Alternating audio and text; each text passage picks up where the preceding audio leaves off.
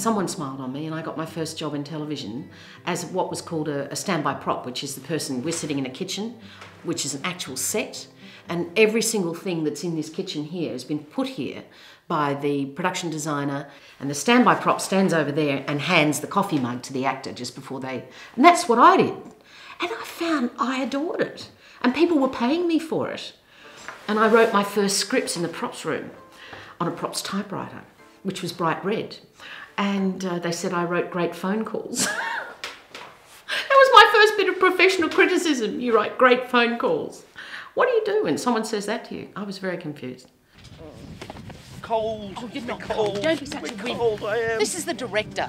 See, directors, they just complain all the time, all the time. It's my job.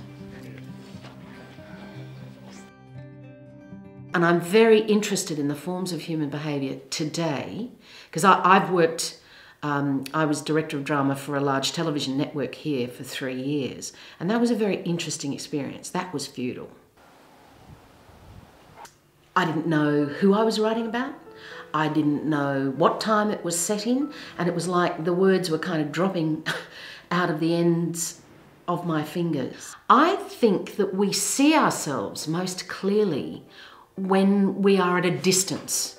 I feel human behaviour doesn't change very much, and what human beings want and need doesn't change very much. But we eat different things and we wear different clothes, and it's much more obviously violent because different times, you know, the rule of law was applied in a different way. I think that's why I was attracted to the 15th century, because it was extremely violent and it had great frocks. Well, literally it's like mist. I get the sense that there's this sort of veil between me and the people I'm trying to find, like mist. And you know there are characters or there are people on the other side of that mist. And in a minute, they're going to walk through and declare themselves. I love the mystery of it. I love the surprise of it. And I never know what I'm going to get. Never. Never know.